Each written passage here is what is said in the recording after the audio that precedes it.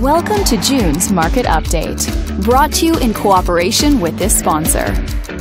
Let's take a look at residential real estate activity in your area during the month of May. The number of active listings was down 35% from 1 year earlier and down 13% from the previous month. This smaller inventory means that buyers who waited to buy may have had a smaller selection to choose from. As you can see, the median listing price for the month was just under $340,000. Compared to last year, the average number of days that units spent on the market before being sold was down 10%. This lower number of days may signal a positive trend in the local inventory turnover rate.